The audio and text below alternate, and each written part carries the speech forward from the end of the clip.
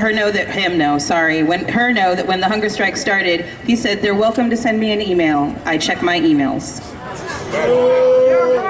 Which equals let them eat cake. We can let Hillary Clinton know that his puppet master, Willie Brown, mocked the hunger strikers in the Chronicle. Hillary won't care.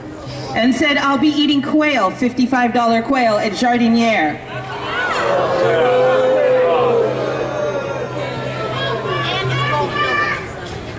We can let Kamala Harris know, since she's so silent and she wants to be a senator so badly. You heard me. And Willie Brown and Ed Lee helped her become the state's Attorney General. We can let her know that she doesn't have our vote as long as she supports the puppet master and the puppet. Yep.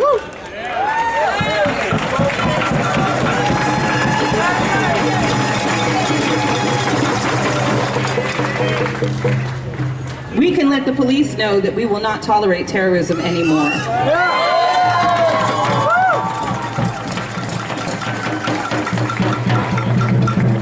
You know, it's strange that I'm up here. My grandfather was one of the first black police officers in San Francisco. And as soon as he retired, he told me how horrible it was to be a police officer in San Francisco as a man of color. And he told me that his first station was Bayview, and he and another black police officer would walk along the streets and get to know the people of their community, who they already knew, most of them.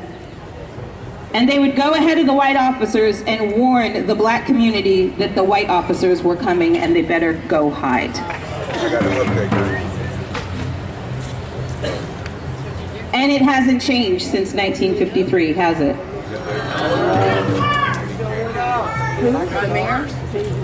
Oh, the mayor's in Bayview and he can't get here. So we're going to wait for him.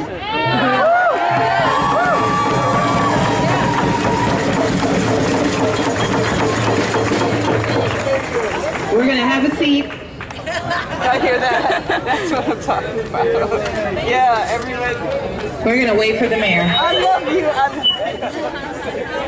That's it. Everyone get comfortable. Your tax dollars paid for this street. Have a seat. Get comfortable. Yes.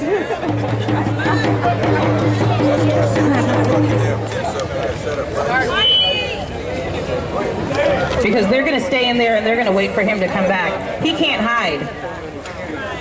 He can't hide. He can't.